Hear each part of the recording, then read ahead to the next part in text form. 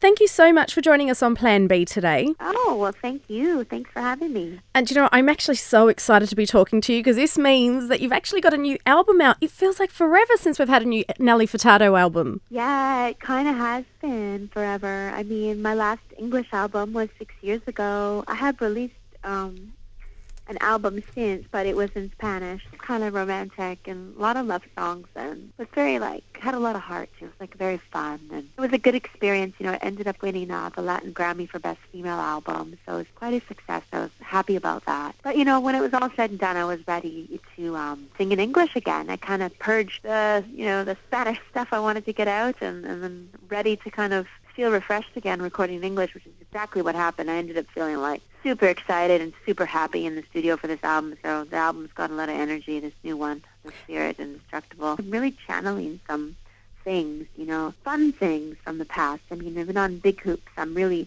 channeling my 14-year-old self. Yeah. Growing up in a small town in Western Canada, but feeling very liberated by listening to hip-hop and R&B and leaving my house with my big hoops on and hanging out in front of the mall and already feeling famous, even though nobody knew who I was.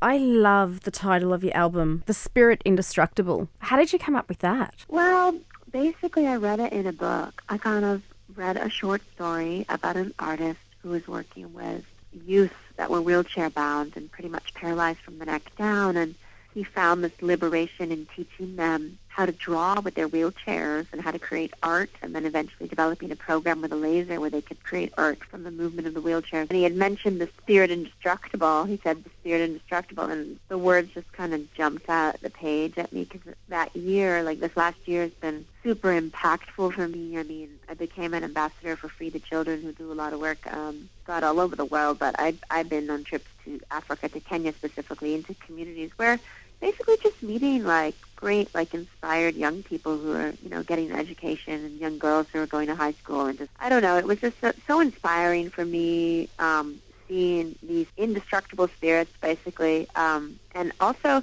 then finding parallels maybe in things I was reading, or it just became a big theme.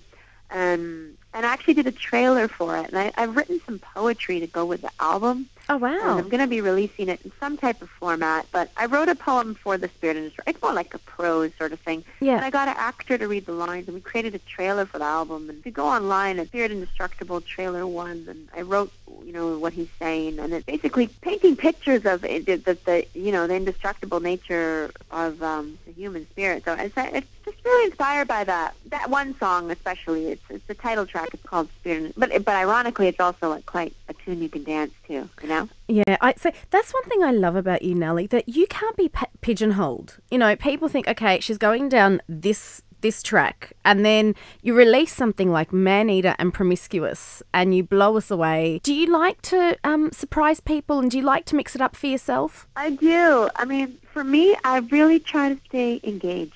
And for me, that means changing it up for sure. And really just trying new things with my voice, try and say different things each time, not to say the same thing twice, and I do it for people too. I really like kind of pushing people's buttons, and I like making music that really has a love-hate appeal. You either love it or you hate it. You either love my voice or you hate my voice. Oh, you have a beautiful voice. And I'm okay with that. You know what I mean? Because as long as you're moving people, I think it's good. Yeah. And you also like to work with others. I mean, your most popular, I suppose, collaboration to date's been with Timbaland and JT. How much fun was it working with them? Oh, that was great. Yeah. I mean, see, that's part of the reason why I decided to, I think nowadays with, all online world and digital media, I think the most important member of your crew has become the videographer, the person who's with you filming every moment. And that's why I made such an effort to film the making of the album. Yeah. And that's why online I have all the YouTube videos of all my process of making the album, because when it's going to continue, people can see the process and feel like they're a part of it. Because on Loose, we didn't film anything, and I regretted it. And it wasn't because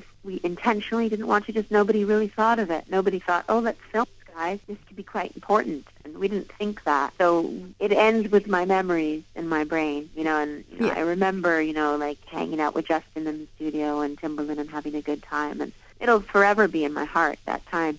But I think also for this album, I really wanted to capture it so I could have these videos that, you know, like look back on and laugh at, because it really becomes really special, those times you share with the artist in the studio and the collaboration and the joy you feel, because then it's your little project. It's almost like when you're at home as a child and you're working on your project and it's just yours and you're so proud of it. It becomes a different thing when you hand it into the teacher and the teacher grades it, right? Yeah, yeah. And I suppose, Nelly, as well. So yeah, it's special that time before. Yeah, and this way your fans are feeling like they're part of your world as well. They're feeling some sort of connection too, which is, as you were saying, it's very important that they feel connected to your music and possibly to you too. I do, yeah. I do think it's important. But I think there's a boundary. Like for me, I never want to become so exposed that I feel like a reality show. For me, the reality medium doesn't really suit me that well, although at times, you know, my life has had moments where I feel like I'm on a reality show.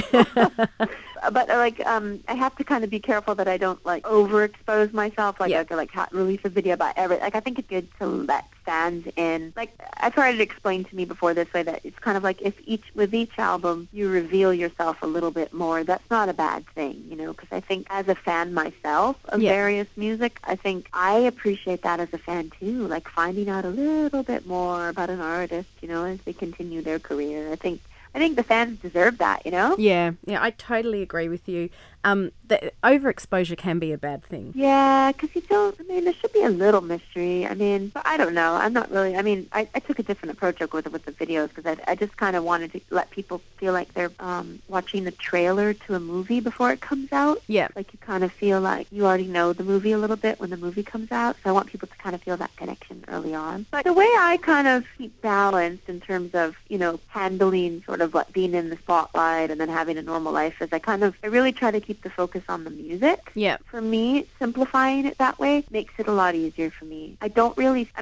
It's probably not good for marketing, but I don't really see myself as a brand, per se. Yeah. Well, that's probably why your fans actually love you, because you're not a brand. You are all about the music, and they feel connected to that too. Oh, well, I hope so. Yeah. I try really hard for that. Yeah. I want to keep the music sacred for the people that like to listen to it. I have to let you go. Before I do, though, any plans for an Irish tour? Yes, definitely. We're going to be doing mostly promotion, like all through the summer and one-off dates and different shows in different places. Yeah. And then we hope to launch our European tour. I think will be in January 2013. We might be doing some dates sooner than that, though, but we'll have to kind of keep checking my website for updates. Nelly, we look forward to it. Your album's out in June? June 19th. Thank you so much for spending time with us, and I look forward to seeing you in January 2013. Woohoo!